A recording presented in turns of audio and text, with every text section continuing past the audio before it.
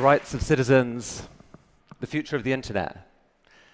So I'd like to welcome to the TED stage the man behind those revelations, Ed Snowden.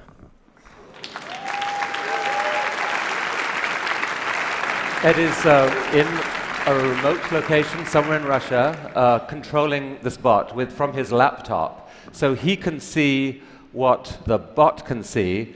Ed, welcome to the TED stage. What can you see, as a matter of fact? I can see everyone. This is amazing.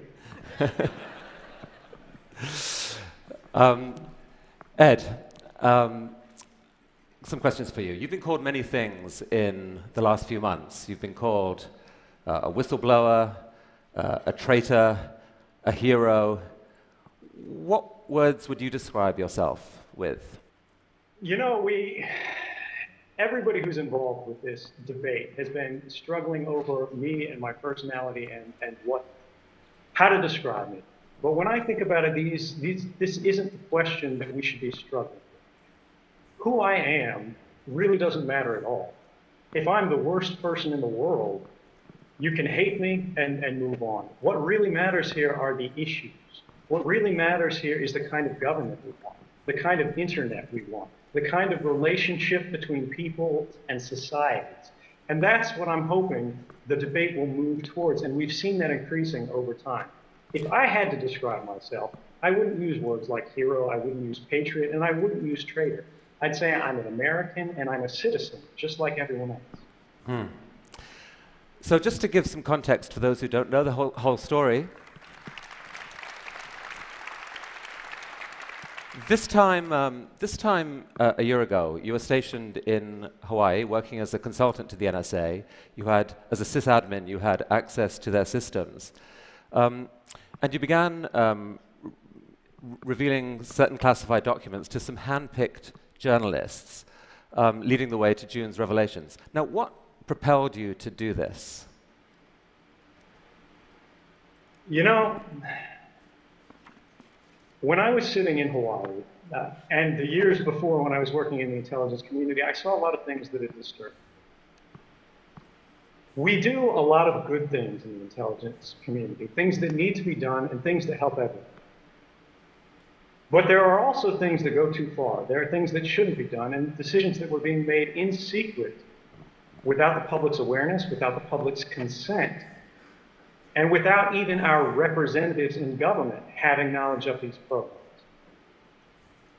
When I really came to struggle with these issues, I thought to myself, how can I do this in the most responsible way that maximizes the public benefit while minimizing the risks?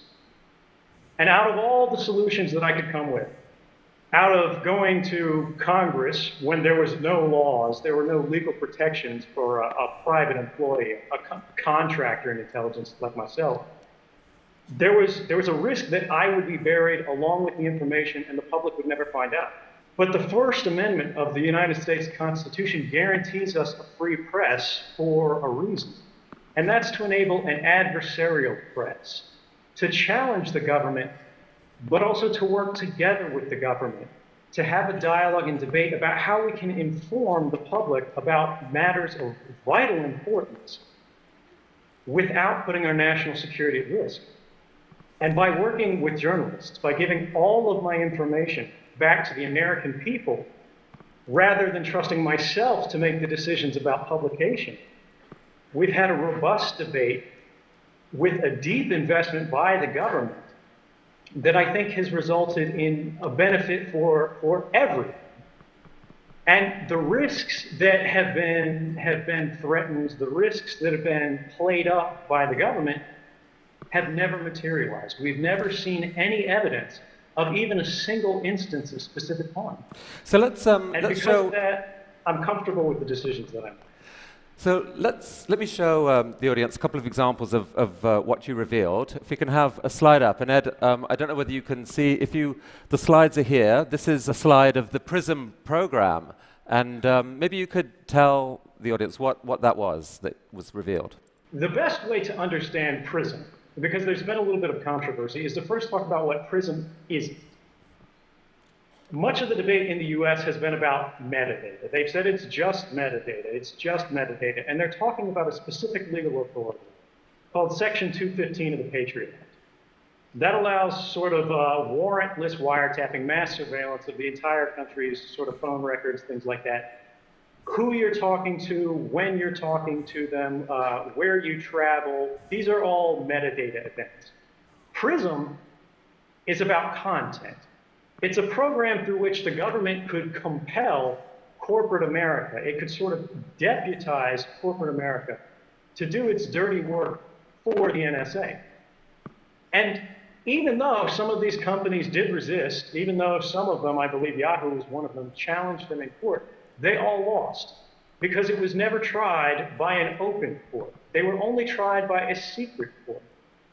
And something that we've seen, something about the PRISM program that's very concerning me is there's been a talking point in the US government where they've said 15 federal judges have reviewed these programs and found them to be lawful. But what they don't tell you is those are secret judges in a secret court based on secret interpretations of law that's considered 34,000 warrant requests over 33 years, and in 33 years only rejected 11 government requests.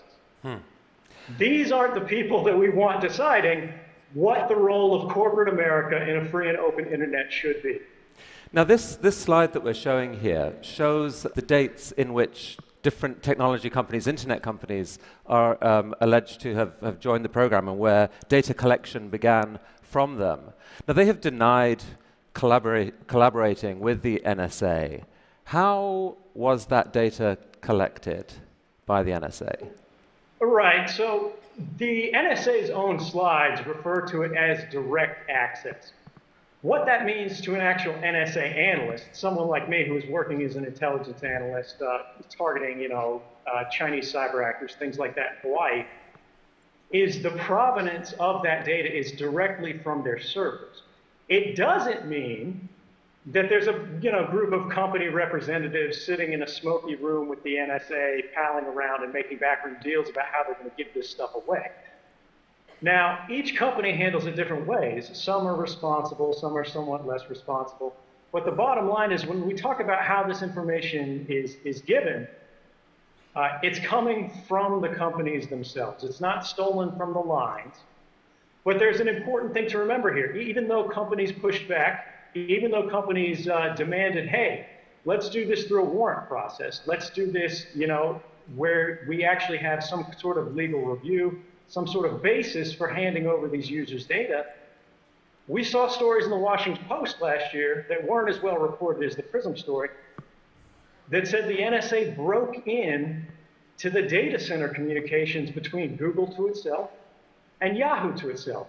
So even these companies that are cooperating in at least a compelled but hopefully lawful manner with the NSA isn't satisfied with that.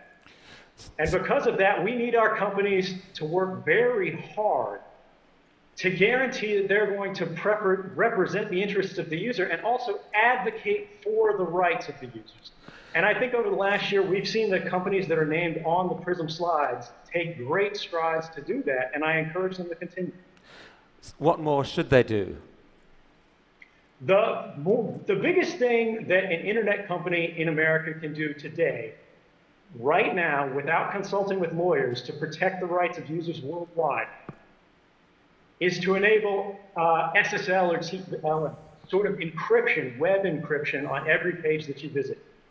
The reason this matters is today, if you go to look at a copy of 1984 on Amazon.com, the NSA can see a record of that.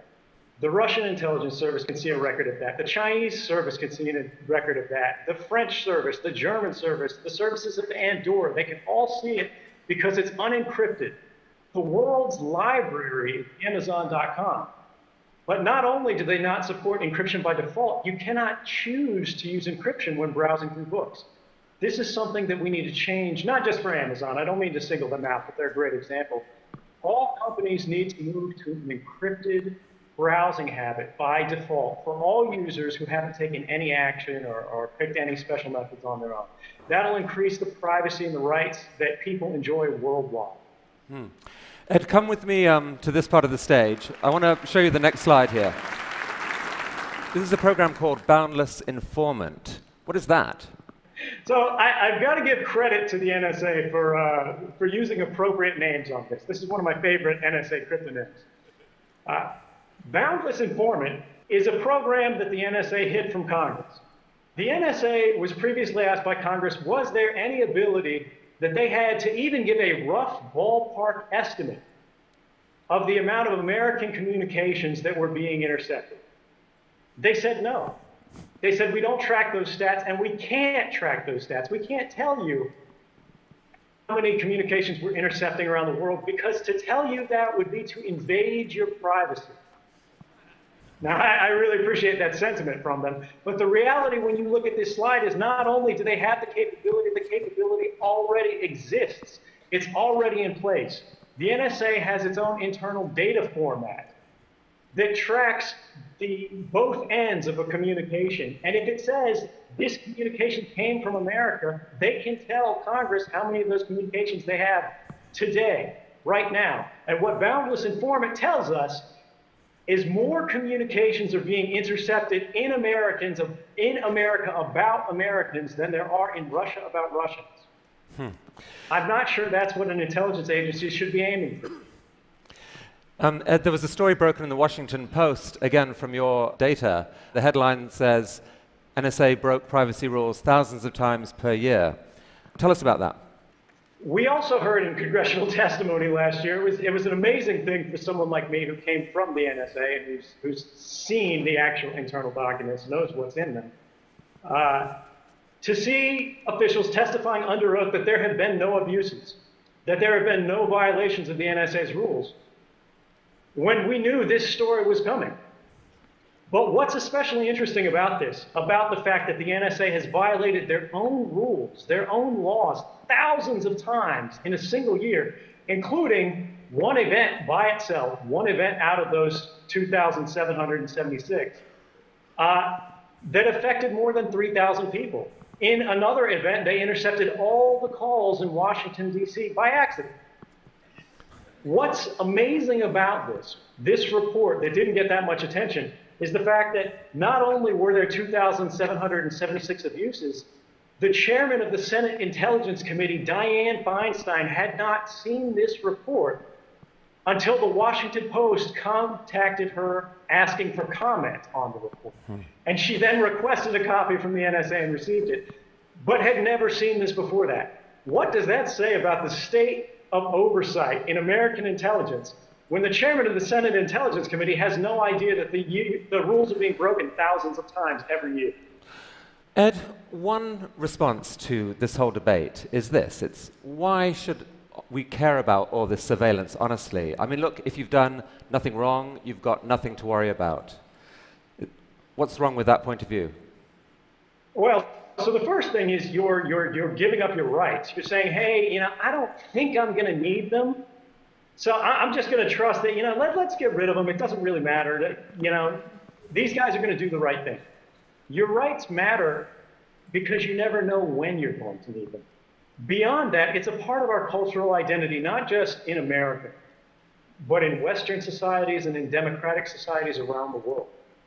People should be able to pick up the phone and to call their family. People should be able to send a text message to their loved ones. People should be able to buy a book online.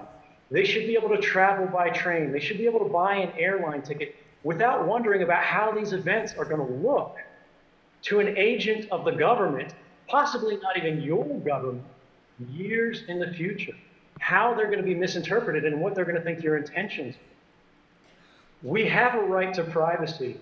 We require warrants to be based on probable cause or some kind of individualized suspicion because we recognize that trusting anybody, any government authority with the entirety of human communications in secret and without oversight is simply too great a temptation to be ignored. Some people are furious at what you've done. I heard a quote recently from Dick Cheney, who said that Julian Assange was a flea bite. Edward Snowden is the lion that bit the head off the dog. He thinks you've committed one of the worst acts of betrayal in American history. What would you say to people who think that? Dick Cheney is really something else.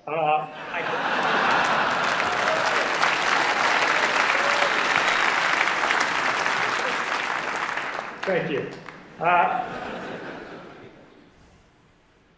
I think it's amazing because at the time, Julian Assange was doing some of his greatest work. Dick Cheney was saying he was going to end governments worldwide. The skies were going to ignite and the seas were going to boil off. And now he's saying it's a flea bite. So we should be suspicious about the same sort of overblown claims of damage to national security from these kind of officials. But let's assume that these people really believe this. I would argue that they have kind of a narrow conception of national security. The prerogatives of people like Dick Cheney do not keep the nation safe. The public interest is not always the same as the national interest. Going to war with people who are not our enemy in places that are not a threat doesn't make us safe. And that applies whether it's in Iraq or on the internet. The internet is not the enemy. Our economy is not the enemy. American businesses, Chinese businesses, and any other world, any other company out there is a part of our society. It's a part of our interconnected world. There are ties of fraternity that bond us together. And if we destroy these bonds by undermining the standards, the security, the manner of behavior that nations and citizens all around the world expect us to abide by. But it's alleged that you've stolen 1.7 million documents. It seems only a few hundred of them have been shared with journalists so far. Are there more revelations to come? There are absolutely more revelations to come. I don't think there's any question that some of the most important reporting to be done is yet to come. Well, let me come here, because I want to ask you about this particular revelation. Come and take a look at this. I mean, this is a story which I think for a lot of the techies in this room is the single most shocking thing that they have heard in the last few months. It's about a program called Bull Run. Could you explain what that is? So Bull Run, and this is again where we've got to thank the NSA for their candor. This is a program named after a Civil War battle. The British counterpart is called Edgehill, which is a UK Civil War battle. And the reason that I believe they're named this way is because they target our own infrastructure. They're programs through which the NSA intentionally misleads corporate partners. They tell corporate partners that these are safe standards. They say, hey, we need to work with you to secure your systems. But in reality, they're giving bad advice to these companies that makes them degrade the security of their services. They're building in back doors that not only the NSA can exploit, but anyone else who has time and money to research and find it can then use to let themselves into the world's communications. And this is really dangerous because if we lose a single standard, if we lose the trust of something like SSL, which was specifically targeted by the Bull Run program, we will live in a less safe world overall. We won't be able to access our banks, and we won't be able to access commerce without worrying about people monitoring those communications and subverting them for their own. And do those same decisions also potentially open America up to cyber attack from other sources? Absolutely. One of the problems, one of sort of the dangerous legacies that we've seen in the post-9/11 era is that the NSA has traditionally worn two hats. They've been in charge of offensive operations, that is hacking, but they've also been in charge of defensive operations. And traditionally, they've always prioritized defense over offense, based on the principle that American secrets are simply worth more. If we hack a Chinese business and steal their secrets, if we hack a government office in Berlin and steal their secrets, that has less value to the American people than making sure that the Chinese can't get access to our secrets. So by reducing the security of our communications, they're not only putting the world at risk, they're putting America at risk in a fundamental way, because intellectual property is the basis, the foundation of our economy. And if we put that at risk through weak security, we're going to be paying for it for years. But they've made a calculation that it was worth doing this as part of America's defense against terrorism. Surely that makes it a price worth paying. Well, when you look at the results of these programs stopping terrorism, you'll see that that's unfounded. And you don't have to take my word for it, because we've had the first open court, the first federal court that's reviewed this outside of sort of the secrecy arrangement, called these programs Orwellian and likely unconstitutional. The Congress, who has access to be briefed on these things and now has the desire to be, has produced bills to reform it. And 2 independent White House panels who reviewed all of the classified evidence said these programs have never stopped a single terrorist attack that was imminent in the United States. So is it really terrorism that we're stopping? Do these programs have any value at all? I say no, and all 3 branches of the American government say no as well. I mean, do you think there's a deeper motivation for them than the war against terrorism?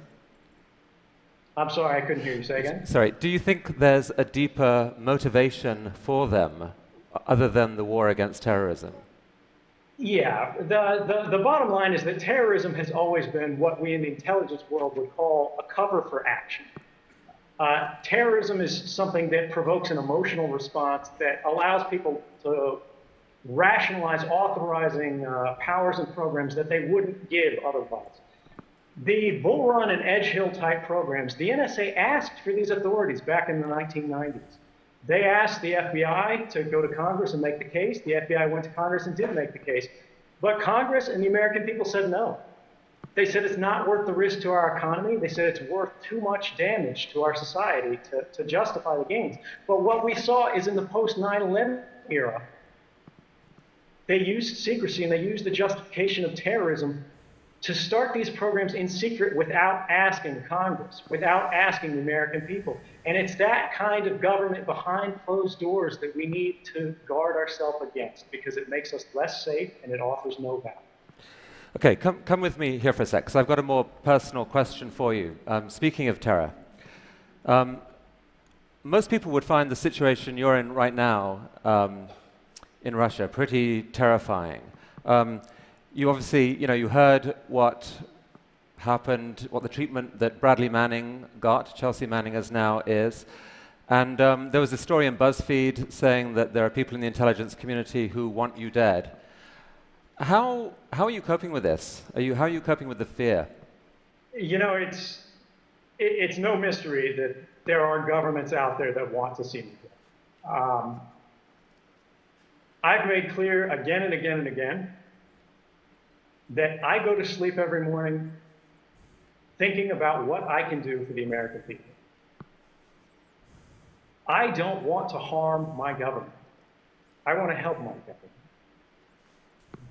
Well, the fact that they are willing to completely ignore due process, they're willing to declare guilt without ever seeing a trial, these are things that we need to work against as a society and say, hey, this is not appropriate. We shouldn't be threatening dissidents. We shouldn't be criminalizing journalism. And whatever part I can do to see that end, I'm happy to do despite the risks. So I'd actually like to get some feedback from the audience here, because I know there's widely differing reactions to Edward Snowden. Suppose you had the following 2 choices, right? You could view what he did as fundamentally a reckless act that has endangered America, or you viewed it as fundamentally a heroic act that will work towards America and the world's long-term good. Those are the two choices I'll give you. I'm curious to see who's willing to vote with the first of those, that this was a reckless act. There's some hands going up, some hands going up. It's hard to put your hand up when the man is standing right here, but I see them. I can see you. And who goes with the second choice, the fundamentally heroic act? And I think it's true to say that there are a lot of people who didn't show a hand, and I think are still thinking this through. Because it seems to me that the debate around you doesn't split along traditional political lines. It's not left to right. It's not really about pro-government, libertarian, or not just that. Part of it is almost a generational issue. You're part of a generation that grew up with the internet, and it seems as if you become offended at almost a visceral level when you see something done that you think will harm the internet. I mean, is there some truth to that? It is. You know, I think it's very true. This is not a left or right issue. You know, our basic freedoms, and when I say our, I don't just mean Americans, I mean people around the world. It's not a partisan issue. These are things that all people believe in, and it's up to all of us to protect them. And to people who have seen and enjoyed a free and open internet, it's up to us to preserve that liberty for the next generation to enjoy. And if we don't change things, if we don't stand up to make the changes we need to do to keep the internet safe, not just for us, but for everyone, we're going to lose that. And that would be a tremendous loss, not just for us, but for the world. Well, I have heard similar language recently from the founder of the World Wide Web, who I actually think is with us, Sir Tim Berners-Lee. Tim, would you like to come up and say, do we have a microphone for Tim? Tim, good to see you. Come up there. Which camp are you in, by the way? Traitor, hero? I have a theory on this. I've given much longer answers to that question, but hero, if I have to make the choice between the two. And Ed, I think you've read the proposal that Sir Tim's talked about a new Magna Carta to take back the internet. Is that something that makes sense? Absolutely. I mean, my generation, I grew up not just thinking about the internet, but I grew up in the internet. And although I never expected to have the chance to defend it in such a direct and practical manner, and to sort of embody it in this unusual, almost avatar manner, I think there's something poetic about the fact that one of the sons of the internet has actually become close to the internet as a result of their political expression. And I believe that a Magna Carta for the internet is exactly what we need. We need to encode our values, not just in writing, but in the structure of the internet.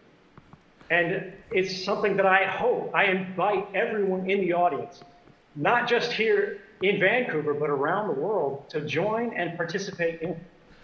Do you have a question for Ed? Well, it's the two questions, a general question. Ed, can you still hear us? Yes, I can hear you. Yeah. Okay. Oh, he's back. Somebody, the wiretap on your line got interfered with it for a moment. It's a little bit of an NSA problem. So from the 25 years, sort of stepping back and thinking, what would you think would be the best that we could achieve from all the discussions that we have about the web we want? You know, when we think about in terms of how far we can go, I think that's a question that's really only limited by what we're willing to put into it. I think the internet that we've enjoyed in the past has been exactly what we as a not just a nation, but as a people around the world need. And by cooperating, by engaging not just the technical parts of society, but as you said, the users, the people around the world who contribute through the internet, through social media, who just check the weather, who rely on it every day as a part of their life, to champion that. We'll get not just the internet we've had, but a better internet, a better now. something that we can use to build a future that'll be better, not just than what we hoped for, but anything that we could have imagined. It's 30 years ago that TED was founded, 1984. A lot of the conversation since then has been along the lines that actually George Orwell got it wrong. It's not Big Brother watching us. We, through the power of the web and transparency, are now watching Big Brother. Your revelations kind of drove a stake through the heart of that rather optimistic view. But you still believe there's a way of doing something about that. And you do too. Right. So there is an argument to be made that the powers of Big Brother have increased enormously. There was a recent legal article at Yale that established something called the Bankston-Soltani principle, which is that our expectation of privacy is violated when the capabilities of government surveillance have become cheaper by an order of magnitude. And each time that occurs, we need to revisit and rebalance our privacy problem. Now, that hasn't happened since the government's surveillance powers have increased by several magnitude, and that's why we're in the problem that we're in today. But there is still hope, because the power of individuals have also been increased by technology. I am living proof that an individual can go head-to-head against the most powerful adversaries and the most powerful intelligence agencies around the world and win. And I think that's something that we need to take hope from, and we need to build on to make it accessible not just to technical experts, but to ordinary citizens around the world. Journalism is not a crime. Communication is not a crime. And we should not be monitored in our everyday activities.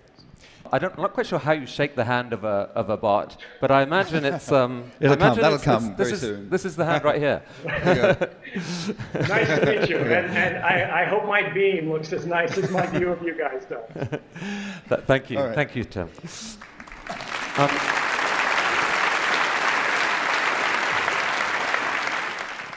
I mean, the New York Times recently called for an amnesty for you. Would you welcome the chance to come back to America? Absolutely. I mean, there's really no question. The principles that have been the foundation of this project have been the public interest and the principles that underlie the journalistic establishment in the United States and around the world. And I think if the press is now saying, we support this, this is something that needed to happen, that's a powerful argument, but it's not the final argument. And I think that's something that the public should decide. But at the same time, the government has hinted that they want some kind of deal, that they want me to sort of compromise the journalists with which I've been working to come back. And I want to make it very clear that I did not do this to be safe. I did this to do what was right.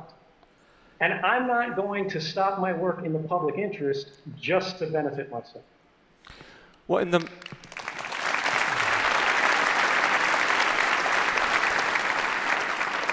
in the meantime, courtesy of the internet and this technology, you're here back in North America, not quite the US, Canada, in this form. I'm curious, I mean, how does that feel? Canada is different than what I expected. It's a lot warmer.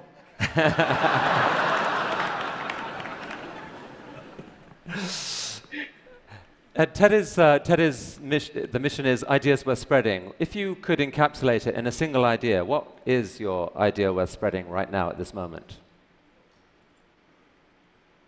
I would say the last year has been a reminder that democracy may die behind closed doors, but we as individuals are born behind those same closed doors. And we don't have to give up our privacy to have good government. We don't have to give up our liberty to have security.